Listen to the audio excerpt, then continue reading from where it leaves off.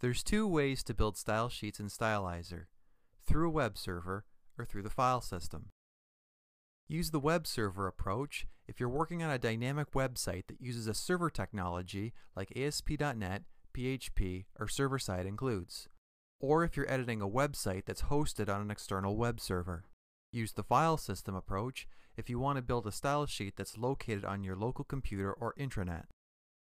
To load a website through a web server, just enter the address in the address bar, just like a normal web browser.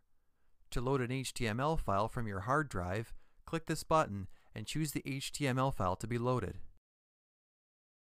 After the loading is complete, you'll see the style sheets over here to the right. To add a new blank style sheet, go into the HTML source code of the page and add a link tag into the head section. In the href attribute, specify the path to the CSS file that you want to create, and that file does not have to already exist. Back in Stylizer, press refresh and you'll see the style sheet loaded. When it's time to save, Stylizer always saves style sheets back to the same physical location where they were loaded.